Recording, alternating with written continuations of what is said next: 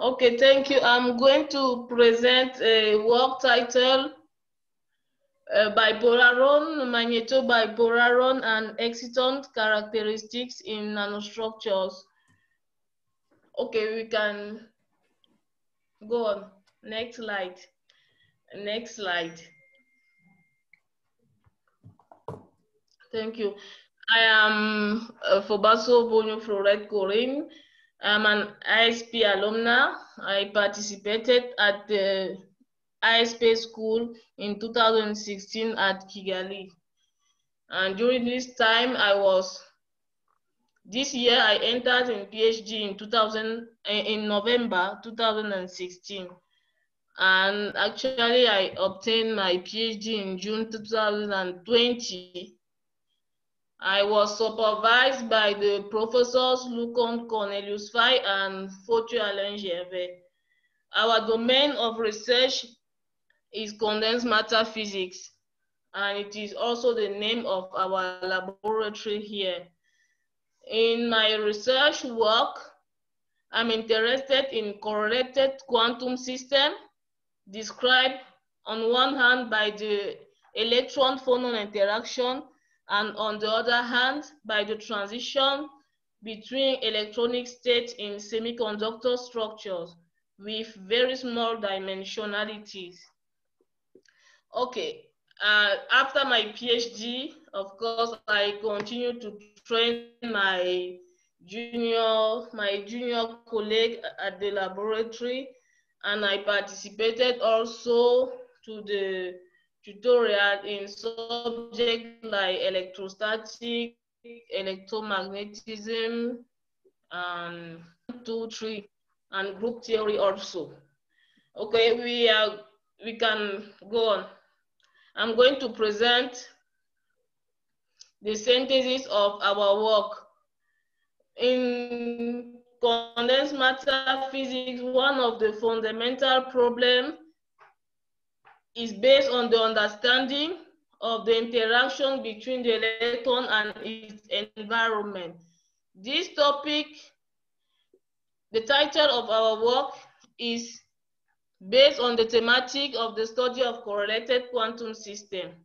The axis of the research here includes the quantum bit dynamics, nanostructures, electron-hole interaction in semiconductors. To achieve our goals, we use different methods, and the method that we use sometimes are the Lilopine method or modified Lilopine method, the Becker method, and the Feynman path integral method. These are theoretical methods. So in our lab, we are doing many theoretical calculations. You can move on, please. Okay.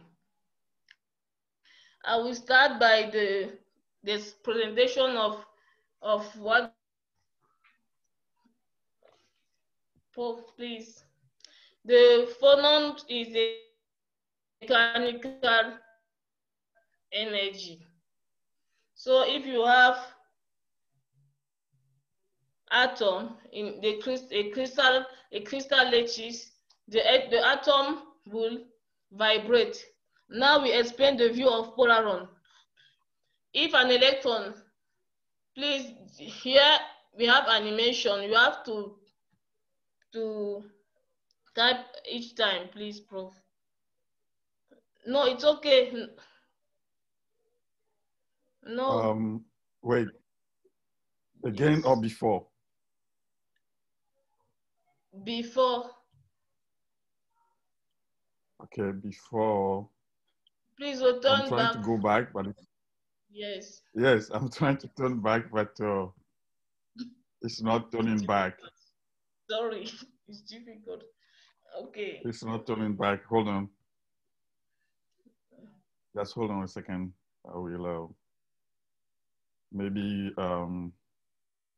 okay, so it's on page 7. Slide 7.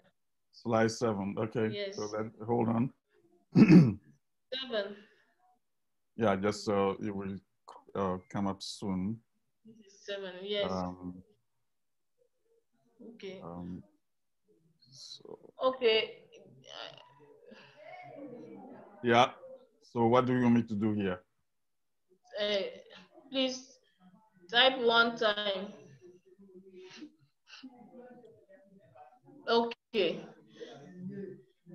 An electron in a we are going to present here a view of polaron. So we presented before a phonon, a simple phonon.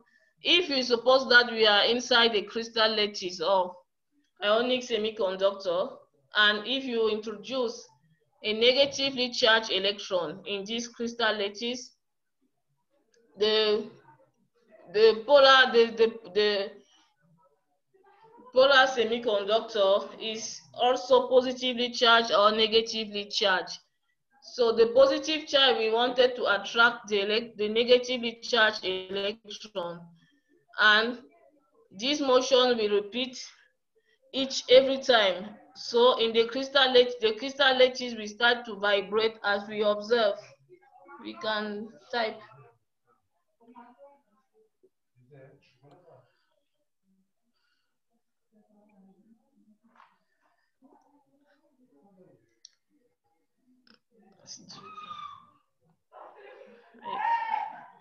Is that how it Okay, we should? observe. Yeah. We have to observe that electron can move. Hello? Yes, go ahead. Okay, we can observe that electron can move in the crystal because the positively charged in the crystal, we wanted to attract the negatively charged electron. Now all the crystal will start vibrating, and after this vibration, you can move on, please. It is difficult. Okay, this is slide 7. You will observe that there will be a kind of link, a polarization that will be created, that the electron moving inside the polar crystal will create it in the ionic semiconductor or polar crystal. Here we cannot see the slide is just white. Okay, hold on a second, okay? Let me download your. Hold on, Florette. Hold on. Let me download your slide from the one that you sent me. Okay, hold on a second. That's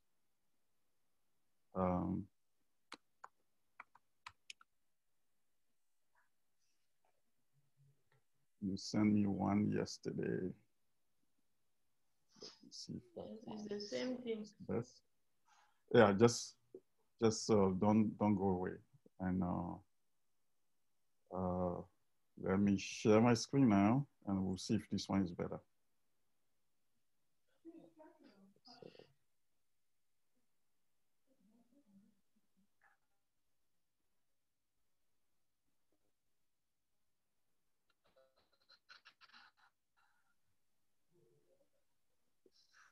Just hold on, please.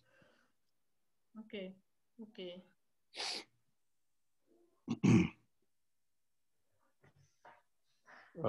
Yeah, it's still loading. Now let me do this. We'll see if this one is better. Okay, so okay. Yeah, so slide 7. Okay, slide 6 now. This is 5. This is 6. Yes, now slide 7. Okay, so this is what you were explaining before, okay? Yes. Why don't you restart from here? Restart from here. Okay. Okay. Okay, in figure 1, we present an artistic view of a phonon, which is a quantum of vibrational mechanical energy. Now we can move on. If you have a set of a crystal Yes, in a polar medium, a crystal, we have a set of phonon. If you introduce an electron in the crystal, the electron, please prof, type one time. Yes. The electron in the polar medium is negatively charged. Since the polar medium, in the polar medium, we can have positively charged particles or negatively charged particles. So the electron will be attracted by the positively charged in the polar medium. So it will start to move as we observe. Please puff one time. Please puff, type one time. Yeah, we see the electron moving. I should type again.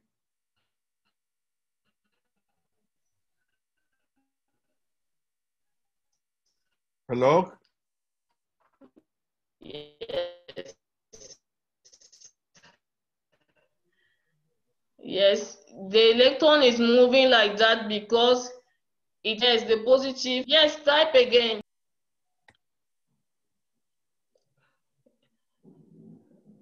Yes. Now we will create the quantum of vibrational mechanical energy. So in all the polar medium, the crystal will vibrate. This will give birth to the polarization created. Move on, please, Prof.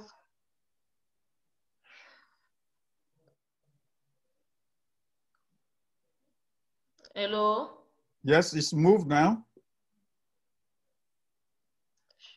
Hello? Yes, we can hear you. Please move on. Yes. Yes, Prof. Please move on, please. I am on Yes. page 9. Thank you. Yes, it's okay. No. Go back one time, please.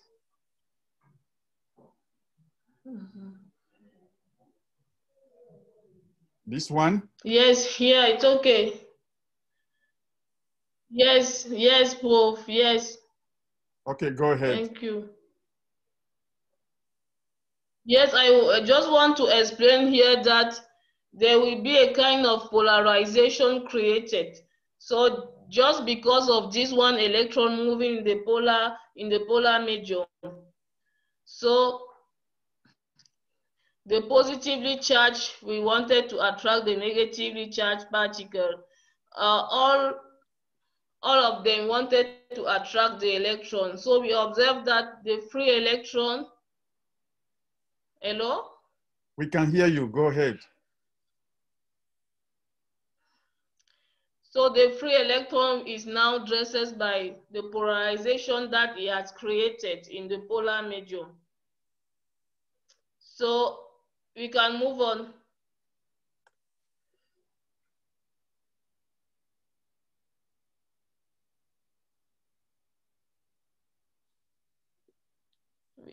Yes. So this is also artistic view of polaron. So we have the same electron in blue color, but which is now dressed by the polarization that it has created. So in 1933, Lev Davidovich Landau described this called this particle polarons. So in semiconductor, an additional electron deforms the surrounding lattice and couple itself to the polarization field induced by this deformation. So the quasi-particle form is then called polaron. So the polaron is a kind of fermionic particle, still negatively charged. But if you have two polaron that attract together, please both. Excuse me, there is one question. Do you want to take it now? I don't. On chat, please. I can read the question if you want, but Okay. Do you want to take the question now? Yes. Okay. Okay, so there is one question. Does the electron execute a Brownian motion? But how do you explain this from the point of view of adiabatic approximation. It appears that heavier ions are moving relative to the electron. That's the question. Do you want to try to answer that? Yes. Here we studied just the electron moving in the polar medium. If you are talking about we are not talking about Brownian motion here, or adiabatic what, please? Approximation. Not on the point of view of adiabatic approximation. And here the notion of AJ atom here is not the case. So I think it's another problem, but not the one of Polaron here. We are presenting just the simple view of electron in a Okay. polar medium or ionic semiconductor, because we can have two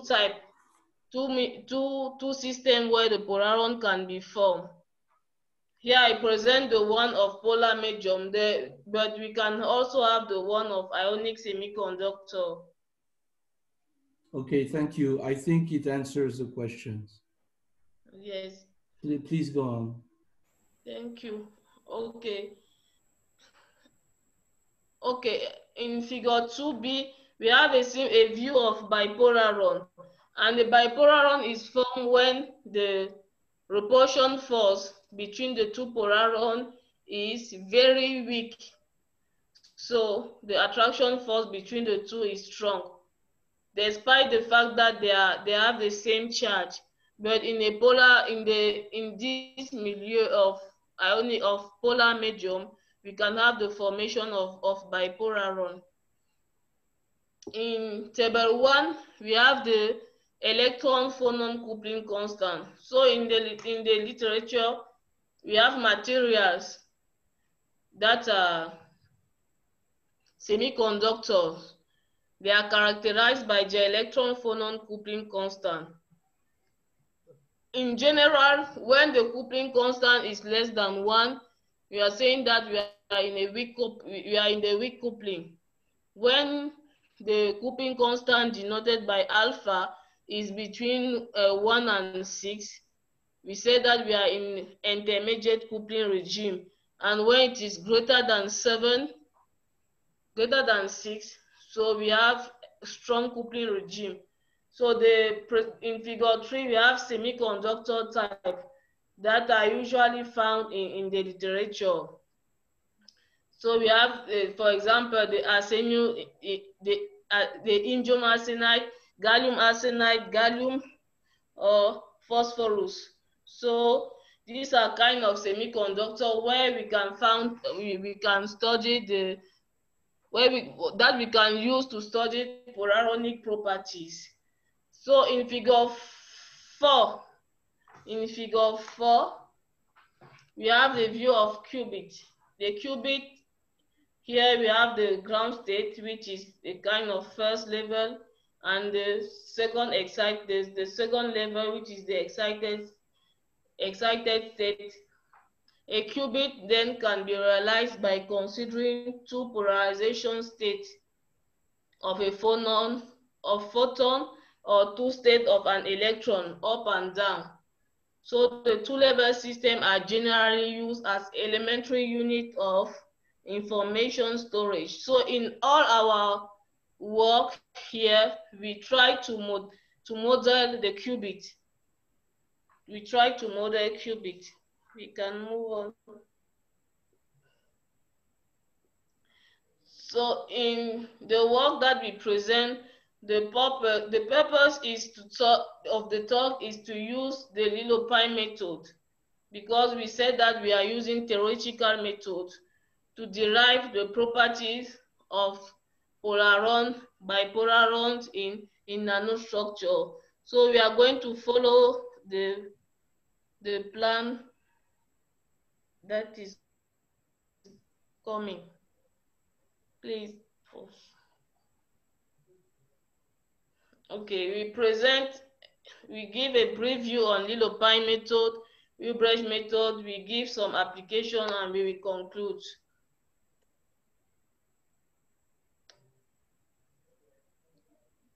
Okay. Please, Prof, please, one Yes, time we are again. page 13. Is it okay? Yes, please. Please, Prof, one time again. Hello. Okay.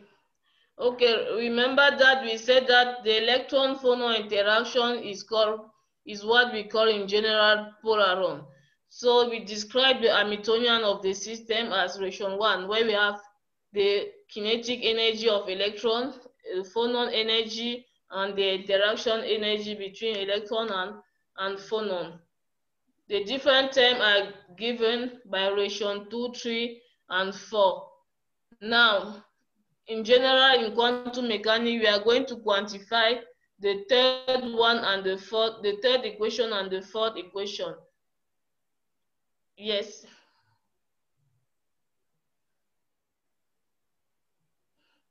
So we start by doing the transformation of equation 3, which is the phonon energy. So we said that we have created a polarization when the electron is moving in the crystal. So we write the equation of the potential VR as function of the polarization, where G represents the electric field displacement vector. And this, where the epsilon is the total dielectric constant. We can calculate the deformation potential energy as given in relation 7, which is also expressed in terms of polarization. We can move on. Okay.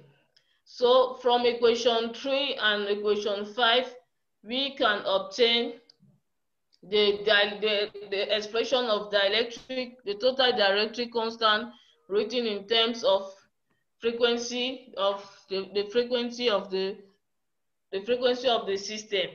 Now we do the change of variable of the change of variable in order to obtain the phonon energy as given in relation 10. So we observe here that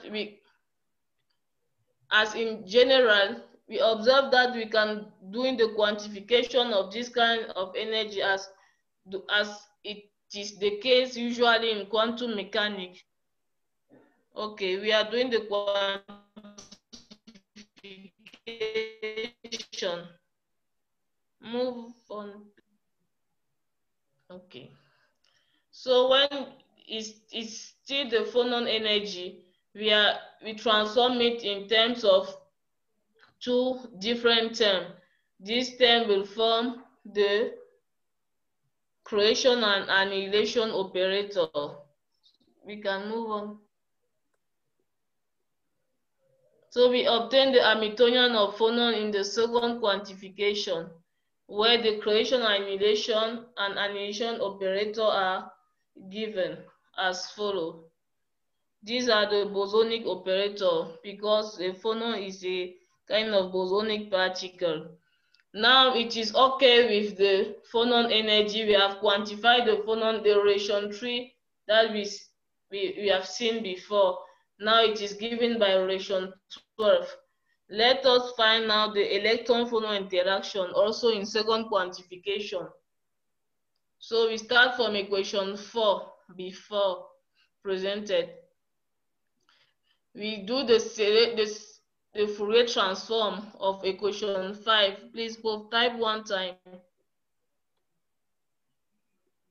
Okay, we just want to remember the equation 5 that we presented before.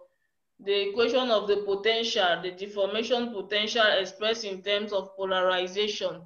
Doing the Fourier transform, we have a relation 13. And this permits us to have the expression of potential and polarization in terms of wave vector. Finally, the interaction energy can have the form of 15. And by replacing the different term, we have the electron-phonon interaction Hamiltonian given as it is present. This is the Florette Hamiltonian. So the name of this interaction energy has been given by Florette. We can move on. We can move on. We can move on.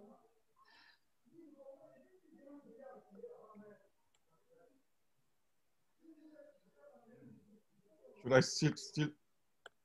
Yes. Okay. Yes. Okay. Okay. We as we said in relation 4, we have written the interaction energy of polaron simply as minus EVR. But doing the transformation that we observed before, we can write it in terms of relation 16 again. And we can write the interaction Hamiltonian in terms of creation and annihilation vectors. Yes. Again. This is VQ is the deformation potential. After the Fourier transform done, we observe that the calculation of VQ is expressed in terms of alpha. You remember that alpha is the coupling constant, so it characterizes the material. So in the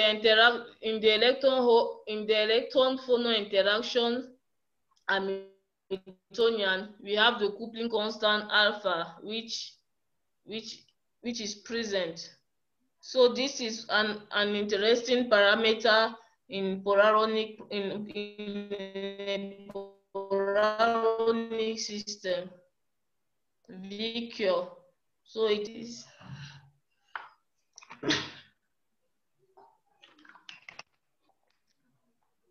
So finally, relation 18 is the most common Hamiltonian of polaron. So in general, when we see how to write the Hamiltonian of polaron, it is written as relation 18. The first term is the kinetic energy of electron. Second term is the energy of a phonon, and the last term is the energy of interaction between electron and phonon. So the idea of the method that we are going to use is to calculate the energy as given in relation 19. Here we are going to present the Lilopine. The idea of Lilopine methods is to use two operators, S1 and S2, to calculate the energy of a polaron. Yes, Prof. So these operators are canonical transformation given by relation 20. The S1 is the operator given in terms of electronic particle, and it is used in the system to eliminate these electronic variables.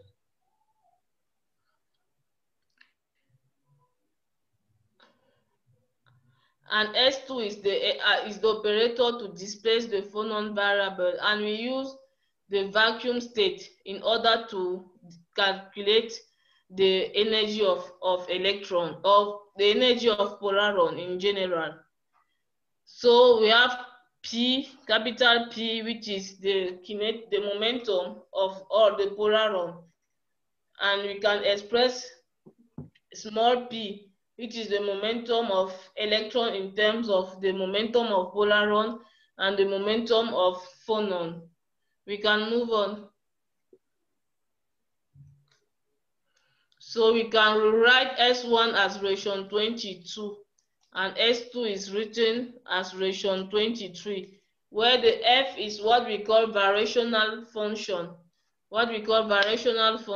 And they are used in order to found to minimize the ground state energy of a polaron.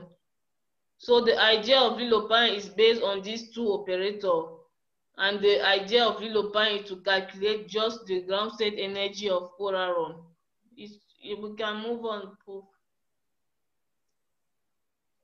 So here we just show how to apply the first operator, the first Lilopine operator on the Hamiltonian, on the polaron and Hamiltonian. So we just want to show the transformation. Yes, Paul, we can move on. So the idea is to apply the first term of the energy, which is circle. Again, we just want to present how to apply it, but we know that it is easier. So we can move on, Prof, please. Yes. So S1 take each term.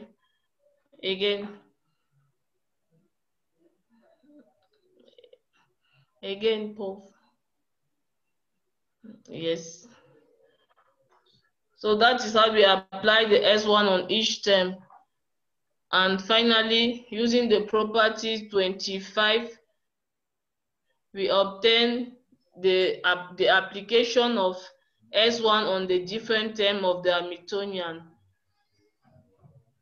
It's okay, Prof.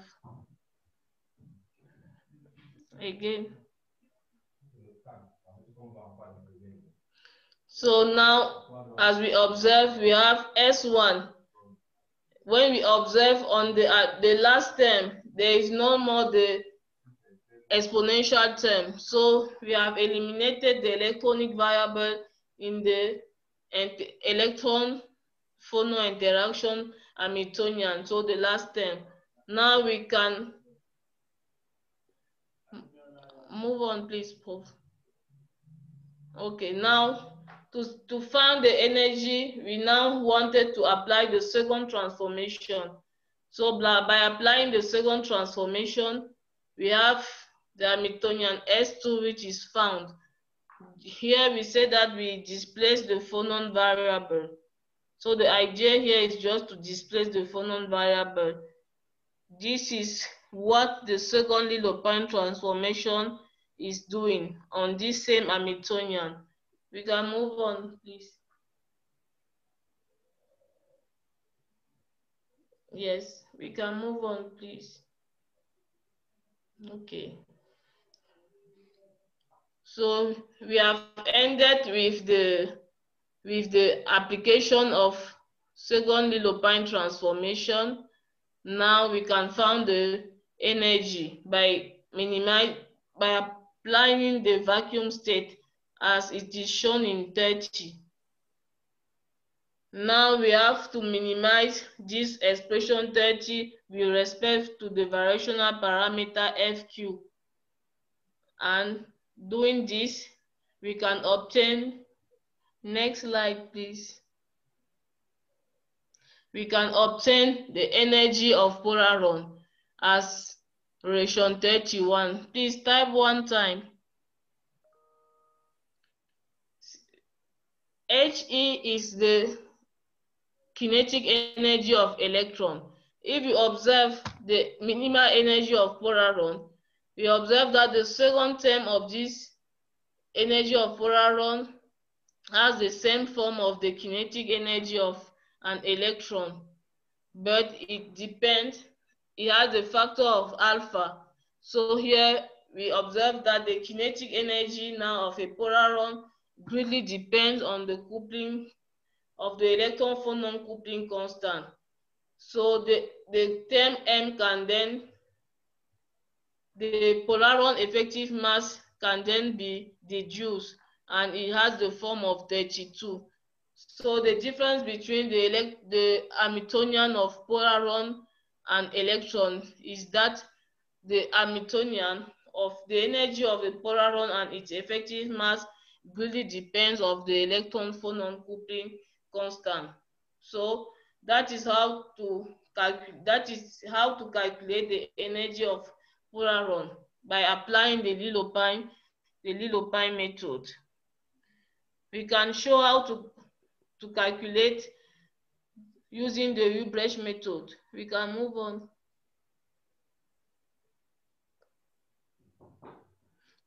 Yes, we can move on. Okay, to apply U-brush, we still use the first Lilopine transformation. But the difference between the Lilopine transformation S1 and this one is that we introduce a parameter A. This parameter A is used to characterize either the weak coupling, the intermediate coupling, or the strong coupling. So this is the idea of modified Lilopine method or U-brush method, which is also one method used in our work. We can move on. So as we said, A tends to 0 will present a strong coupling polaron, and A tends to 1 is still the same Lilopine method that we presented before. So we can introduce the change of variable. We can change the variable and introduce the two other operators B, dagger, and B in order to transform this Hamiltonian. We can move on. Yeah. So by doing this, we have the Hamiltonian H, which is expressed in terms of different terms, 37 and 38. Yes, we move on. So in U-brush method or modified Lilopine method, we still use the relation 30-39. And doing this, to displace the phonon variable, we express, next slide. Okay. Here we also wanted to find the ground state energy, but using the modified Lilopine method or U-brush method. So the energy of polaron in all coupling is given by relation 44.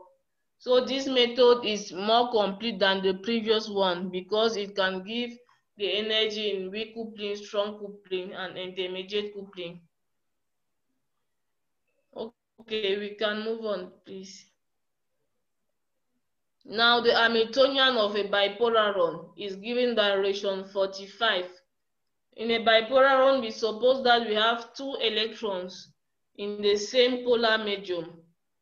So when we have two electrons in the same polar medium, we have the formation due to the polarization created. The two polaron we wanted to attract themselves. So the last term of 45 is the Coulombic energy, which can be expressed in terms of UR equals to U on R. Since the bipolaron is a composite particle, we can introduce the transformation of center of mass or relative coordinate.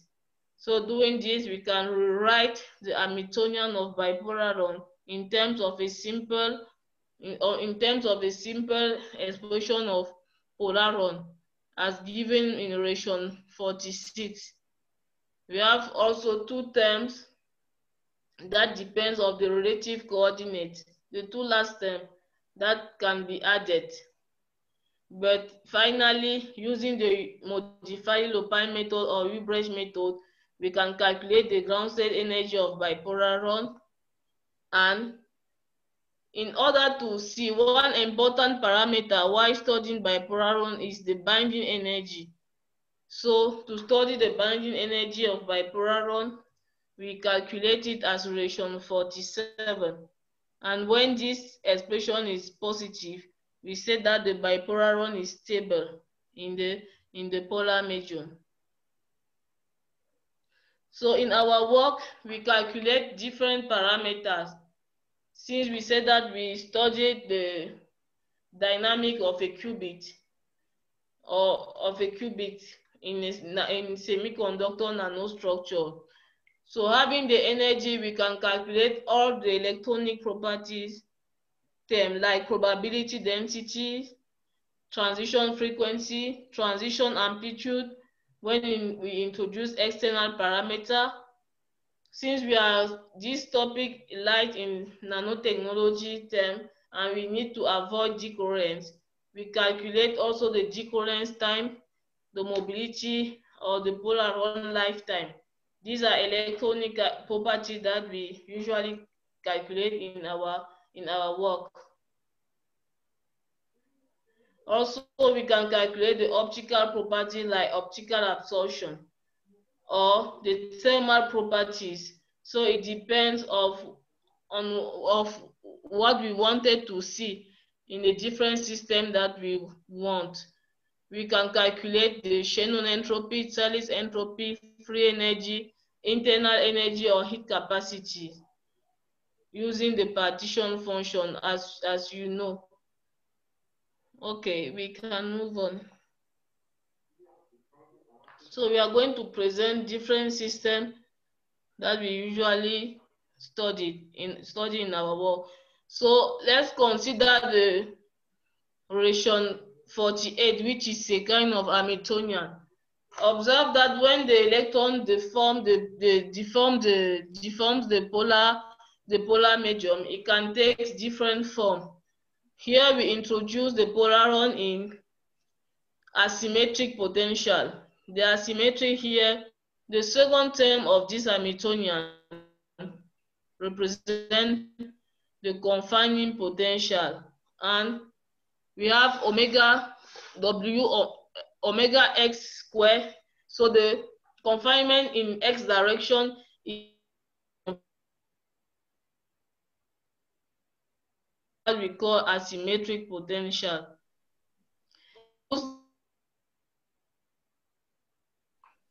We use the method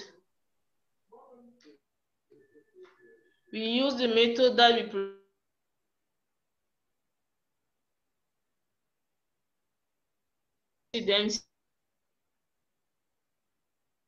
So, right, we are having trouble hearing you now.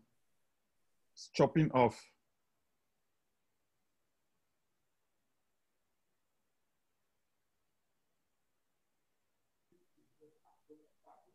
Hello.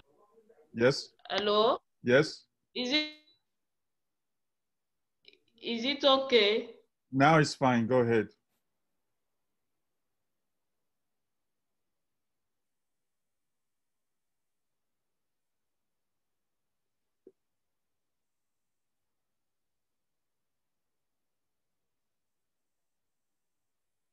Florette?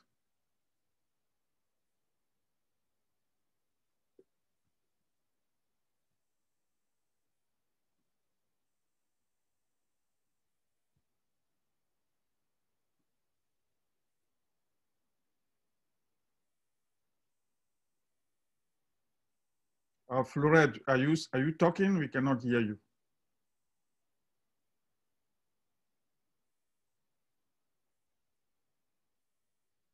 Yes. Hello. Yes. Hello.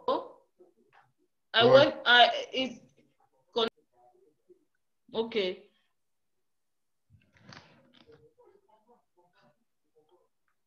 Okay, I will present now. I will present the application. Here is the presentation of different systems in our calculation, and we plot in order to highlight the polaronic properties. So here we start by the density, the probability densities. In the case where the potential is symmetric or asymmetric, we can still found the polaron. But in the asymmetric case, we observe that the probability density has greater tend to reach 1 more than when it is the symmetric one. So it is good, we conclude here that it is good to have the formation of polaron or bipolaron in a asymmetric potential, because we can localize the particle easily. And here, since the asymmetry is a kind of perturbation of the system, we study the decoherence time, and we observe that the decoherence time reduces with the confinement length. The confinement length is reciprocally is the inverse of the frequency omega x. So Lx is the inverse of omega x. And by increasing Lx, it is good, we reduce the decoherence time.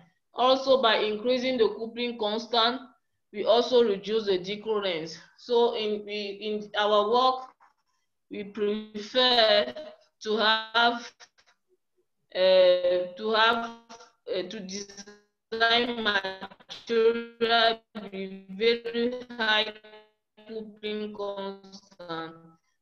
In this kind of system, it is good to have material with very high coupling constant, and when we increase the decoherence, because the curve of the decoherence is reducing when we increase the length.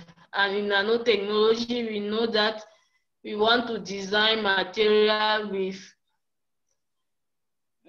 very small dimensionalities. So the material will be very small, and the decoherence effect will be also reduced. We can move on. We can move on, please. Okay, now we have 140, please. We have quantum dot confining potential on BIPOLARON. So this Hamiltonian represents the Hamiltonian of BIPOLARON. Here we have calculated the ground state energy, and we observe that the ground state energy negatively increased with confinement strength, but in the first excited state, it increased positively. But in both energy, the ground state energy increased with coupling constant. So the BIPOLARON can be quantum, is well confined in a quantum dot. We can move on, please.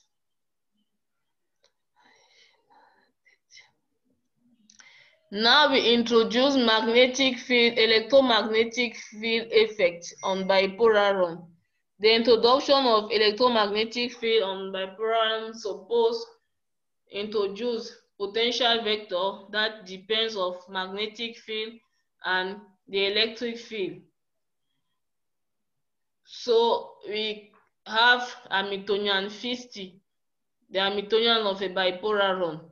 So on having this, we calculate the energy in ground and first excited state to model the qubit as we observe the two-level system. That is very important in information theory. So we observe that the ground state decreased with the electric field, but when the first excited state, it increased with the electric field, but both energy increased with the magnetic field. So what we conclude that is that the magnetic field control the particle. The magnetic field control the particle by confining the particle very well, and the electric field, with the electric field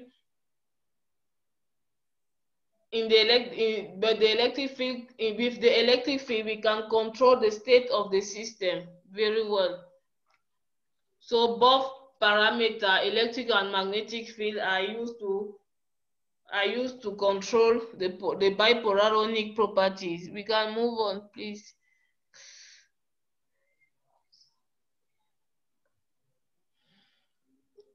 Please. Okay. Okay, still on the same system, we study the decoherence and the entropy. And we observe that still the decoherence time still plotted as function of our two control parameter f and electric field and magnetic field, we observe that we can reduce decoherence.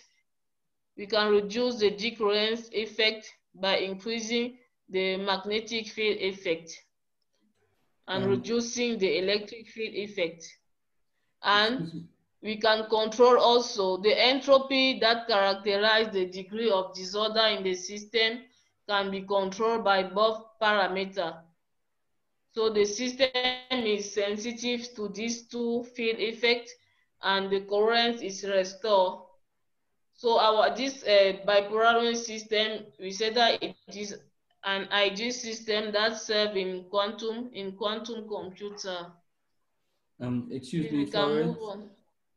Yes, Paul. There is one more question on the chat. Yes. I read the question. Is the electromagnetic field an applied field to the material?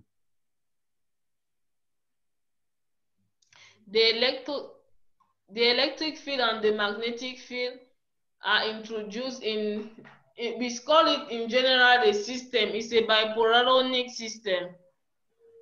It's a system. The potential characterizes the material. The potential can characterize the material because we can say that the materials can have the form of a parabolic, a quantum well, for example, a well or a wire or a dot. So in general, that is what we call the material as gallium arsenide that we use in our work is the material. But here describe the quasi-particle. We just wanted to highlight the effect of the quasi-particle in the material. I don't know if it is okay. I'm not sure. I guess the question was much more simple. You apply an external magnetic field on the crystal, right? Yes. Okay, I think that was the question. Thank you. Please go on.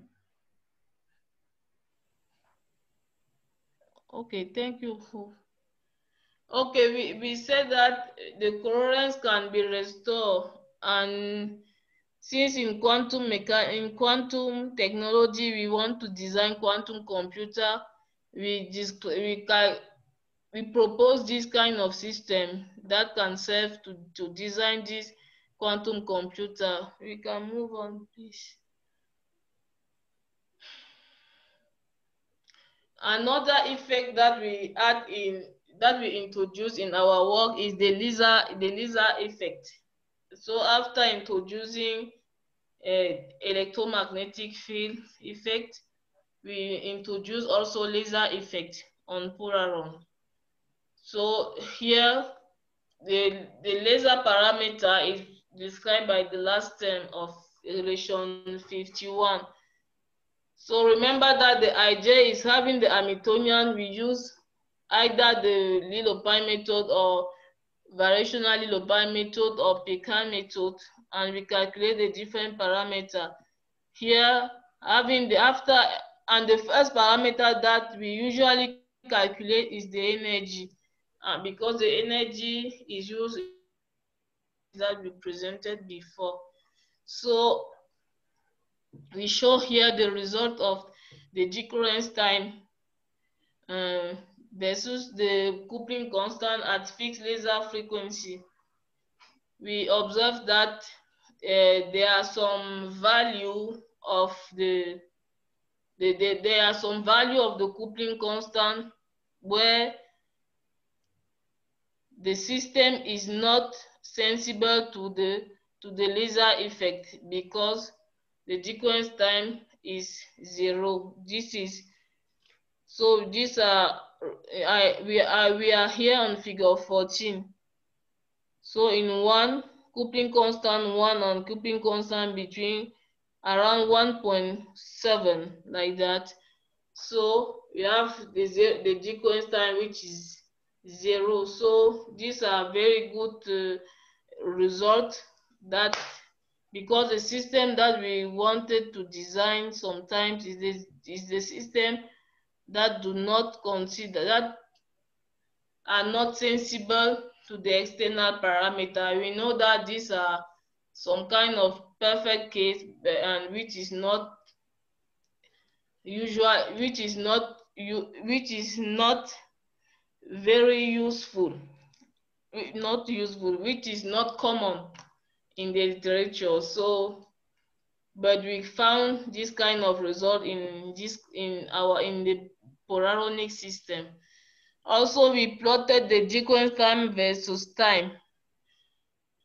We observed that the laser frequency can help to reduce the sequence time.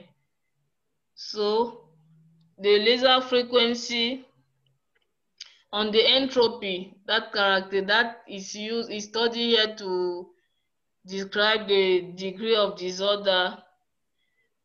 We observe that we can control the disorder in the system by reducing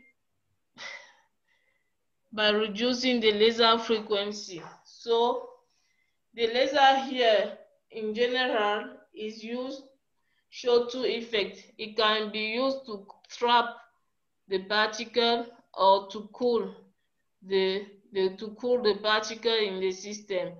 And the result that we publish here from this work has been done is show that it is possible to realize the condensation of the particle in our system.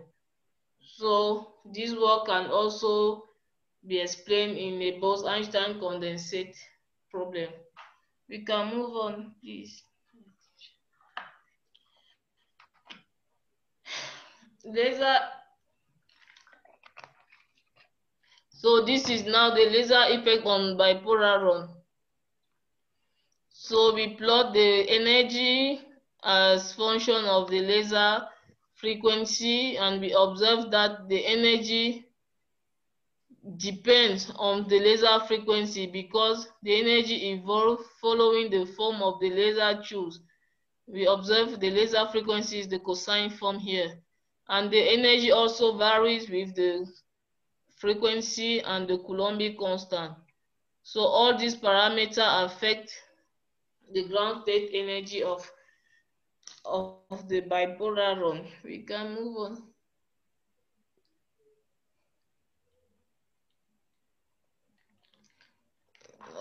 The coherence time here is plotted too, so we can restore the coherence by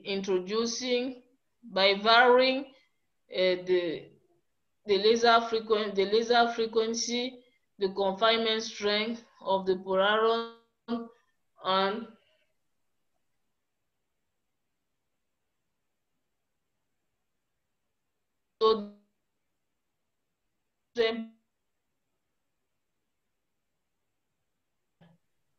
so the laser can serve to cool and trap also a bipolaron. Hello? Yes. Okay, we can move on, please.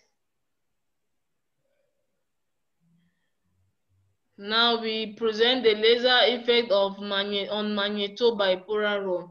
The name magnetobipolaron here is just used when we introduce a magnetic field in a bipolaronic Hamiltonian.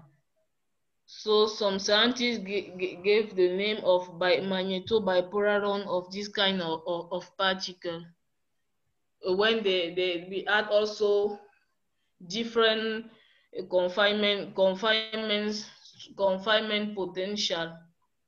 So we have as the term in bracket, the second term in bracket is a asymmetric potential, but we still have the magnetic field introduced and the laser field introduced as an electric field. So we observe that we plot the same parameter, but here we have plotted the binding energy, and we observe that the binding energy is positive. Figure 24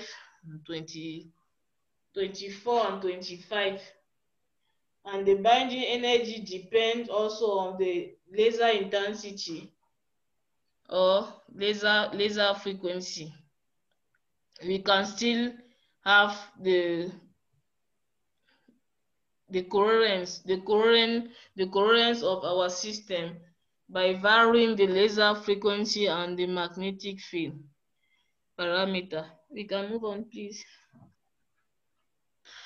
Now we apply our system to graphene structure. Graphene is no, it's okay, Prof.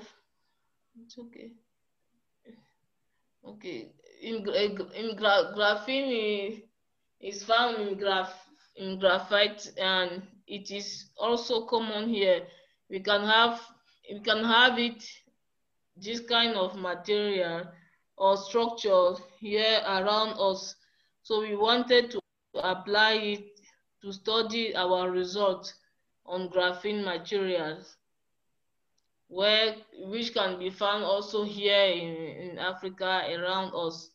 So we still start by the method.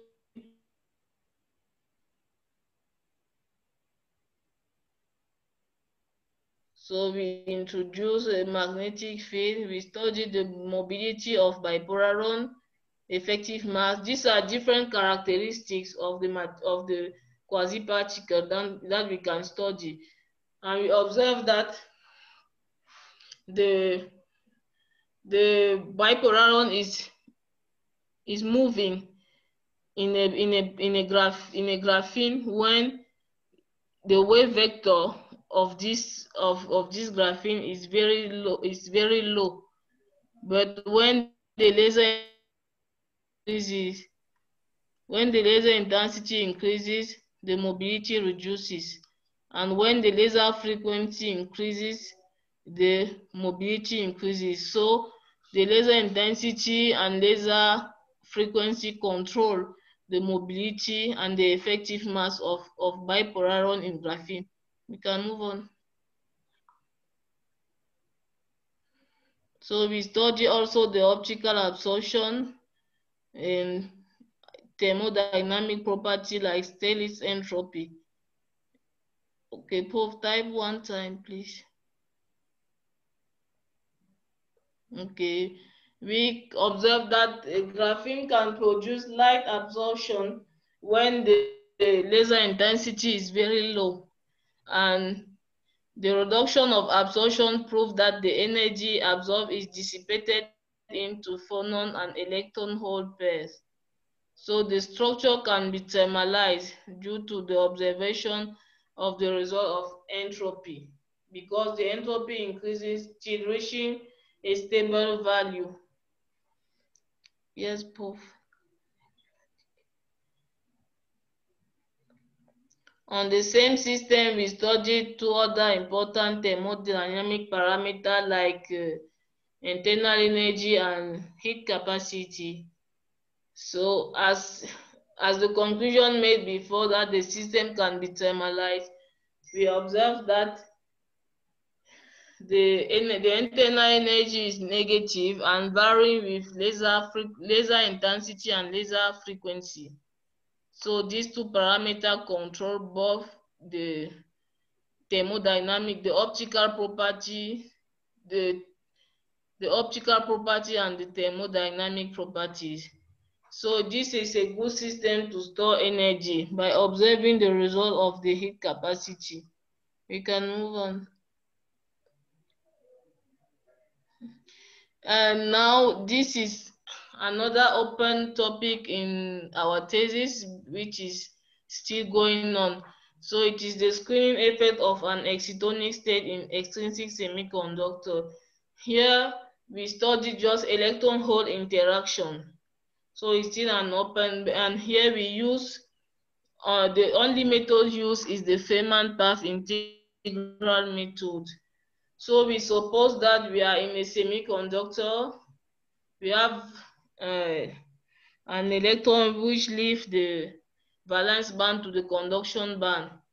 So in figure 38A, we have a pure semiconductor, and 38B, a semi-impurity.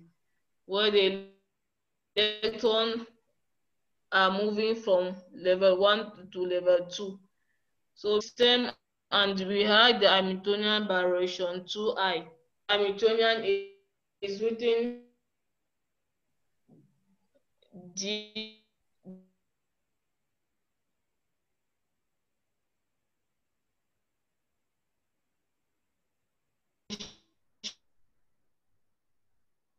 phi, which characterize the fermionic field, and later on we introduce the bosonic field. We can move on.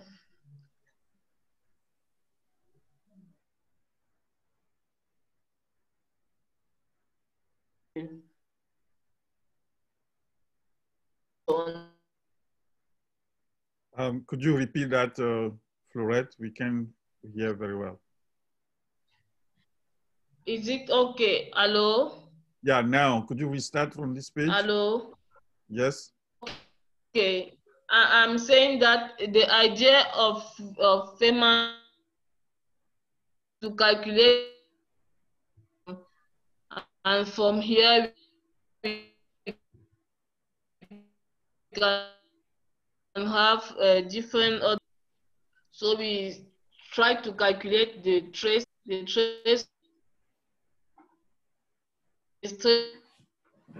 given in terms of green function. The green function, as we observe in relation 5I, we have the green function, and we have the other function that appear due to the fluctuation introduced. Since we have excitonic particle, exciton, we consider that when the electron leaves the valence, it is still linked to the place that it left. So we introduce the electrostatic. We found that the electrostatic potential is still present in the system, and doing the Fourier transform in the random phase approximation, we calculate this potential as given by UQ. We use another method with another form of method, which is the beta-salpeter equation. Expressed in terms of green function, we can find the polarization function. We can move on, please. So we found in this work, we found the polarization function, which depends on the density of the particle and on the energy of the particle. So in this work, we just try to find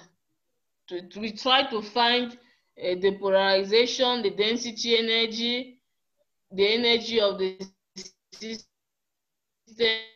which is given in terms of gap energy, and after that we try to find the Feynman diagram of this system that appear and fluctuation term.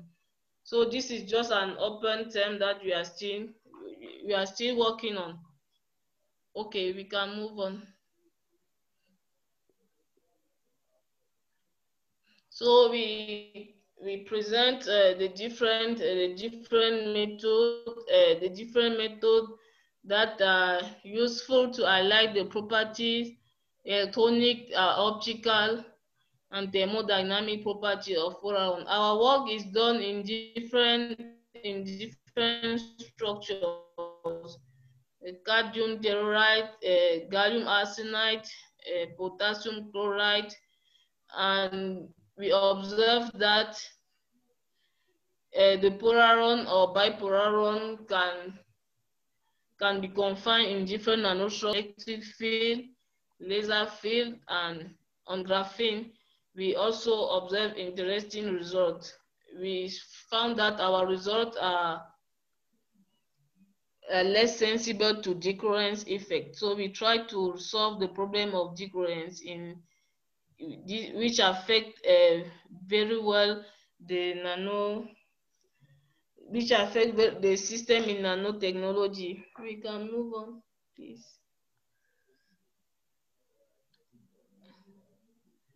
Okay, our work in general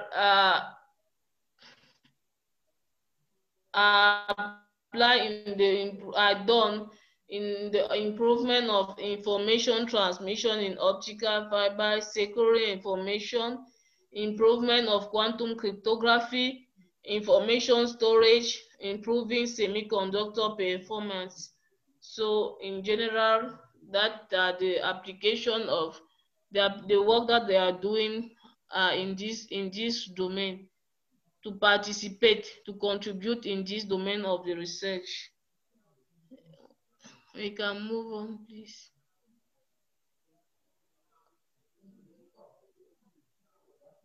We can move on, please. That's page 57. Okay, these are, okay, Prof, yes.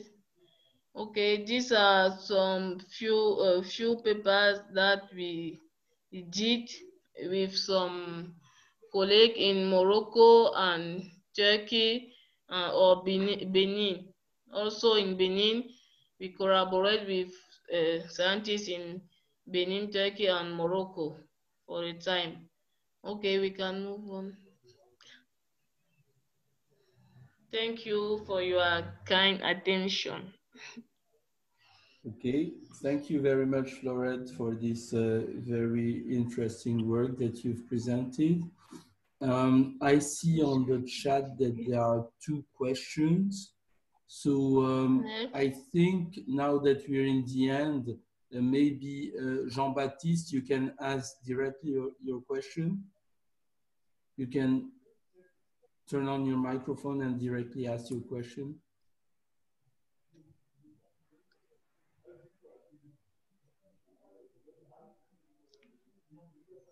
Please go ahead, Jean-Baptiste.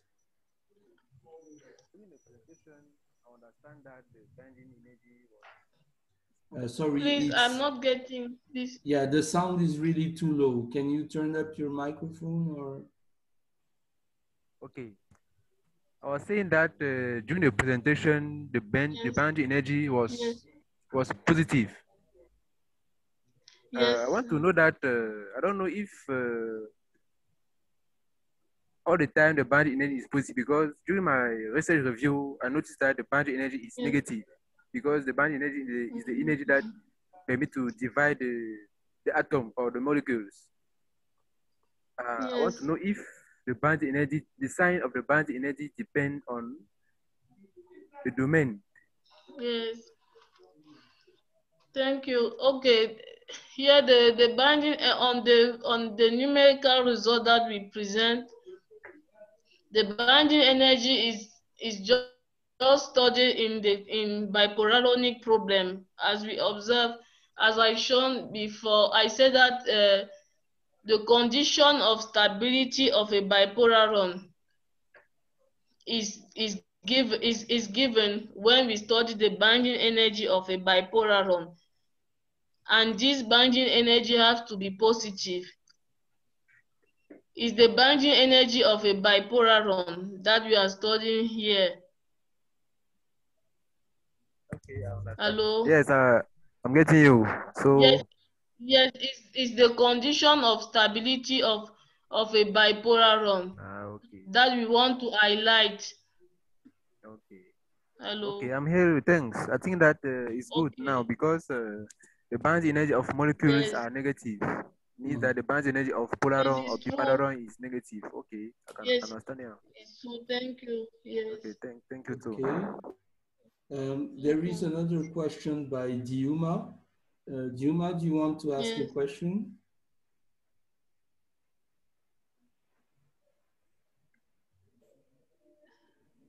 Hello? Yes, hello. Yes, my name is Juma Kobo. I just ask a question on how can we measure the alpha experimentally. I want to know, I know I see this expression, but for experimentally, is it possible to determine that, or it is by calculation? Experimentally, on the table that we present at the beginning of the talk, we presented a table that shown the coupling constant of different materials. We have just taken at the beginning.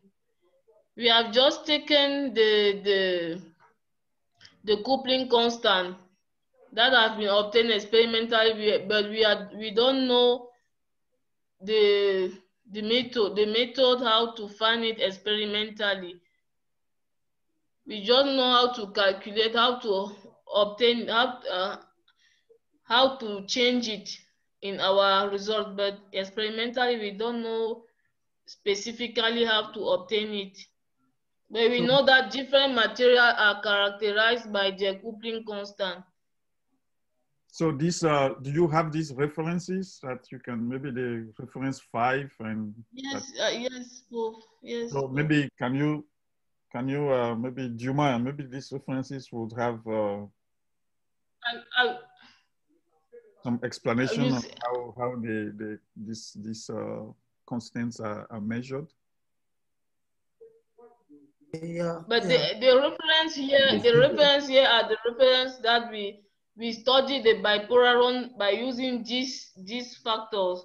Sometimes we are not using the experimental papers to work. So these have been taken in also the book of our professor here, that he present this kind of variable, this table. Pardon. Okay. Hello. Okay. Yes. Thank you. Okay. Yes. I think there are also a few questions by Defi Junior. Defi, Okay. can you go ahead and ask your questions?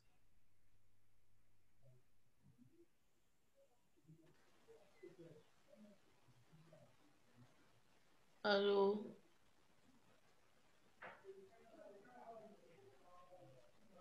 Hello. Is Defi still connected? Yes, he's connected. I see his hand is risen and his microphone is on, but we cannot hear him. Are you listening? It's okay. Yeah, now we yes. can hear you. Hello. Yes, please yes. go ahead. Okay, so I want to greet everyone and also thank Dr. Florette for her impressive and also comprehensive work. I mean, this is so much work. I am so impressed. I have some questions. The first question can be a naive question. Like you, at the beginning of the talk, you talked about the polaron. And I would like to know, given that, because you mentioned that the polaron had a negative charge, it can be assumed to have a negative charge. So I would like to know the source of the positive charge that will actually bind two polaron to get the bipolaron. So that would be my first question. Yes. Okay. Yes. Can I answer? Yes. Yeah, please. If you want to answer the first part, go ahead. I can mention all my questions then, or maybe we can. I think it's easier if she answers this way. She doesn't have to remember the full list of questions. But you can interact. I mean, she can answer the first part, and then you can ask your other questions. Is it okay? Okay. Yes. Okay, thank you. As I said, the bipolaron exists when the repulsion force between the two polaron is very weak, because we are still in the same crystal. So the artistic view that I presented was showing the electron in a polar medium, 1 electron.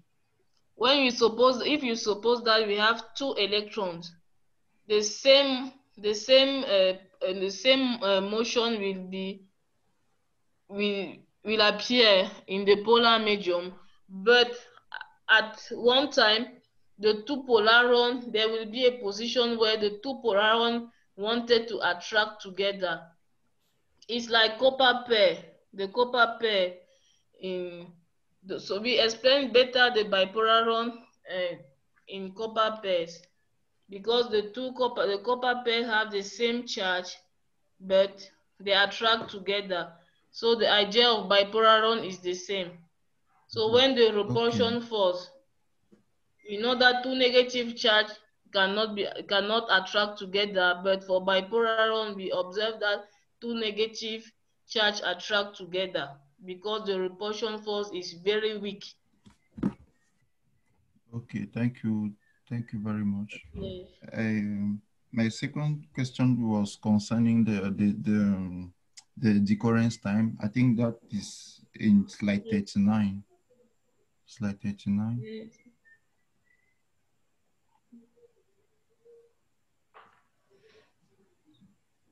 I think it was the slide where we have an idea of the evolution of the decoherence time. Yes, I think this one. Yes, we do. So I'm not very used to the field. But I would like to know, please. We see a kind of decreasing, like a twofold regime when taking the decoherence time with the length. So I just want to know, like there's the first regime between 0 and let's say 0.5, where the decoherence time reduces very quickly. So I would like to know, what can be the cause of that. Okay, thank you. Here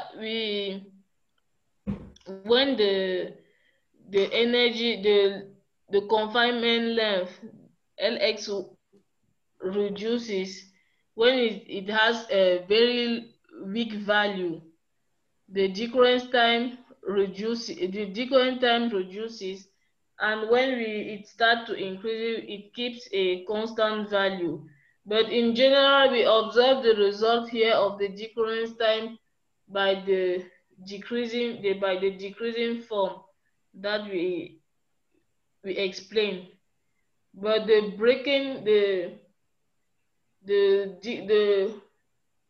strong decreases is not, we have not explained it as I remember. We have not explaining especially with a kind of phenomenon, We just observe the general behavior of the decrease. Okay, thank you. Thank you very much. I have a last question, and you mentioned that it is possible to actually have a kind of quantum qubit with a bipolaron. Yes. Is it so? I would just like to understand which one is it? Is it better to construct quantum qubits with polarons or bipolarons based on your research? Thank you. Okay, thank you. By considering the effect that, because we just studied different some kind of system, and for that we studied for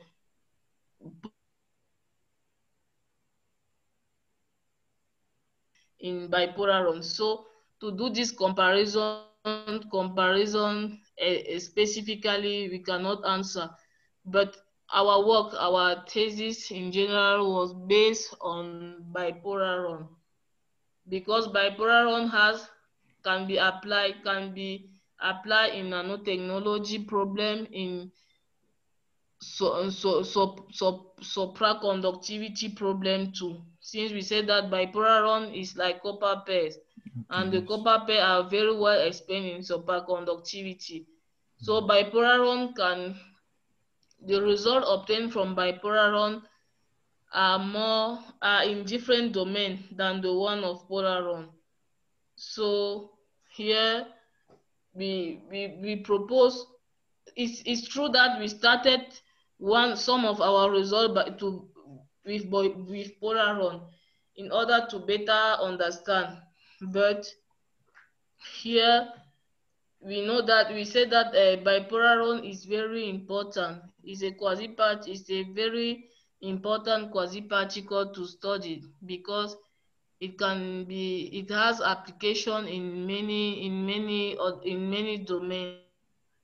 I don't know. Hello. Yes, thank you very Hello. much. Thank you very much, and I wish you much more success in your endeavor. Thank you. Thank you.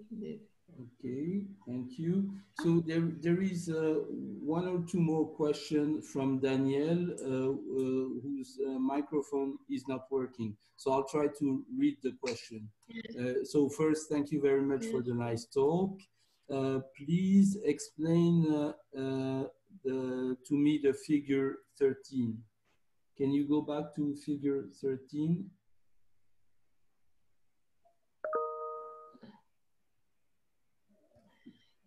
Yeah, that's so figure. One of the questions is, what is the meaning of periodic entropy? Is it a static disorder equivalent to the Debye-Well parameter? Okay, thank you. Thank you very much, Prof. Thank you, Daniel, for the question. Here the entropy, I want to explain to describe the degree of disorder in the system. What? Hello? Yeah, we can hear you. Go ahead. Okay. When the entropy, we follow the evolution of entropy with electric field, and we observe that the entropy evolve currently when we increase the magnetic field, the cyclotron frequency. But when the cyclotron frequency is very high, the coherent form, we explain the entropy here by coherency by coherence or decoherence. So we want to restore the coherence in the system. But were aligned together.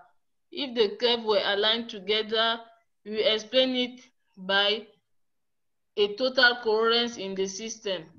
But we observe that by increasing considerably the magnetic field in the system, there will be a decoherence. So we explain the fact that the curves are not aligned together in the same point by the decoherence effect. So it means that the disorder is present in the system, but this disorder can be controlled by reducing the value of the magnetic field in the system. So the entropy here have periodic form, but by increasing the magnetic field, the curves are not aligned together, and we explain this one by the disorder which is still present in the system. I don't know if it is the question. Hello? Okay. And then there is a second part of the question. Does a polaron form when an exciton is dissociated for a low dielectric medium, like in Frankel exciton? Does a polaron form when an exciton is dissociated? Could you repeat the question, Steve? I don't know. I will repeat the question. Does a polaron form when an exciton is dissociated for a low dielectric medium, like in the Frankel excitons? I think while studying exciton, we talk about electron-hole interaction without a phonon. So, but here in the polaron, we have a phonon. So I don't know if the polaron can be formed when an exciton is dissociated for a because in the either except the case that we have exciton polaron. I don't know if you want to talk about exciton polaron. I'm not sure. But we have not studied exciton polaron here, please. Yeah, not really. That's not what he's talking about, I think.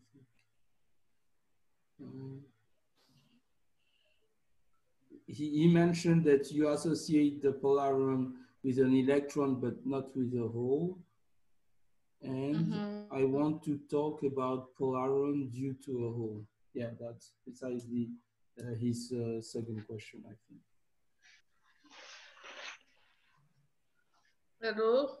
Yes, so when an electron is associated with a hole, what does that, can you make a polaron out of this?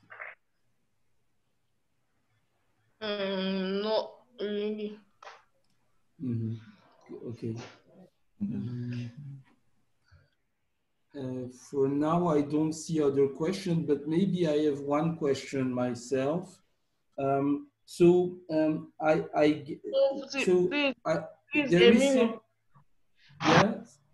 is something that I would like to understand. When you have a bipolaron, you seem to have some condensation effect. And my question is that, is it due to the fact that the spin of the polaron is half integer? I mean, when the polaron is fermionic.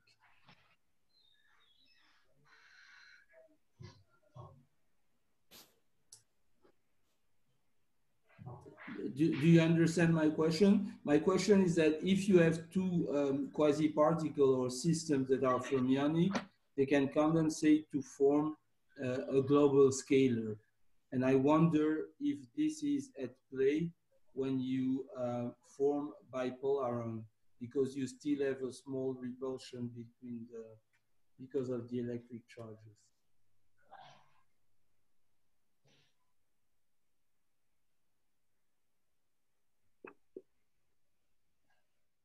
Are you there, Florette? Hello? Yes. Hello? Did you hear the question?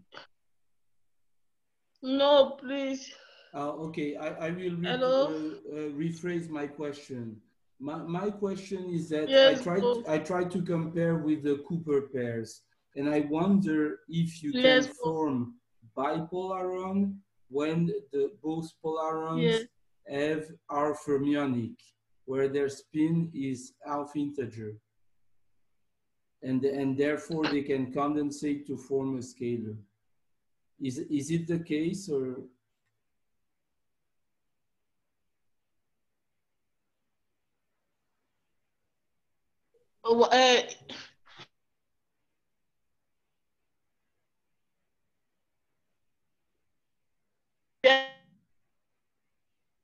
Sorry, we cannot hear you. Hello. Yes, now we can hear you. Yes. Okay. Here we have not studied the spin of the particle, but it is true that the bipolaron can be formed when the spin, when we can have the spin up and the spin up and the one spin of one state and one spin down of another polaron state. Okay. Hello? Yeah, I'm hearing you, yes. Okay, thank you. I think I get the point, yes. Thank you. I don't know if there are other questions. Yeah, I want to make a comment, Steve. Thank Yes, you. Florette, thanks very much for this study. I think, like Defi said, it's really very impressive. I would like to recognize some people here. We have Professor Asbandini Buronga here from Nelson Mandela University in South Africa. He's a theorist, does a lot of work in nuclear physics, heavy ion theory, fluid dynamics, and so forth. We also have here Professor Diouma Kobo from Université de Ziguinchor in Senegal. He also does a lot of work in the area of solar energy applications, material physics. And we also have here Professor Daniel Wamwangi from the University of Witwatersrand. He's also in material physics. So we have some very,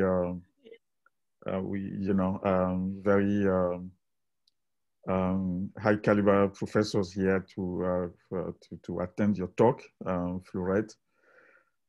So I think that is great. And I would like to say that Florette is currently looking for a postdoc position. So if any of the colleagues here, can help with recommendation, that will be appreciated. I think she has done very impressive work, and we would like to see this type of efforts continue.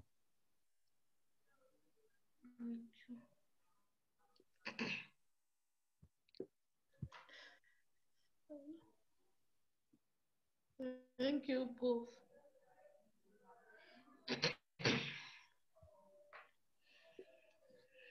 Okay, Steve, I will get it back to you. Okay, maybe one of the professors want to just maybe say a comment about the talk. So there is one comment by Professor Muronga. Thank you for the wonderful talk. And I think also I'm not an expert at all in this field, but I think this was very nice and must represent really a great amount of work. So congratulations for it. It looks Thank great. You. Thank you very much. Other questions or comments?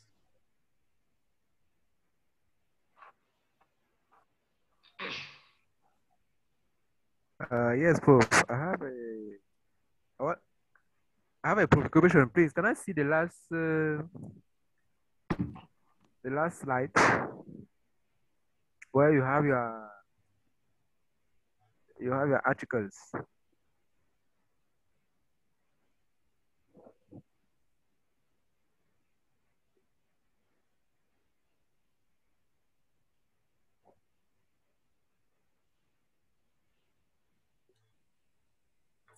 Yes, great. I see you have 16 articles published. Means that you have a lot of Yes. you have done a lot of work.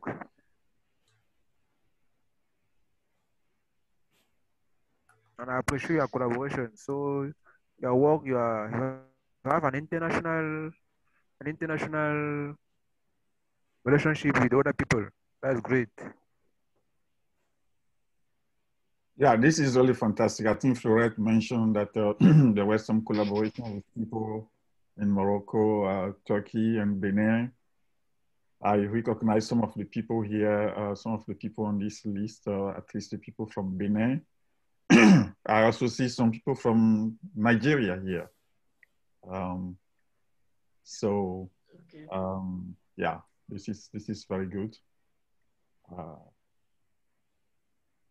Florette, I don't know if you have seen in the chat, there is, Yes. I think, Professor Wamwangi from Wits University in South Africa that says it's an excellent talk and is asking you to send your CV.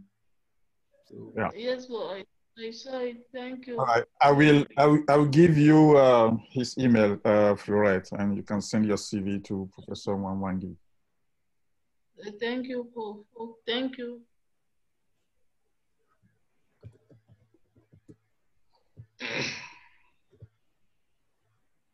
Okay, Steve, I think we can close the session, right?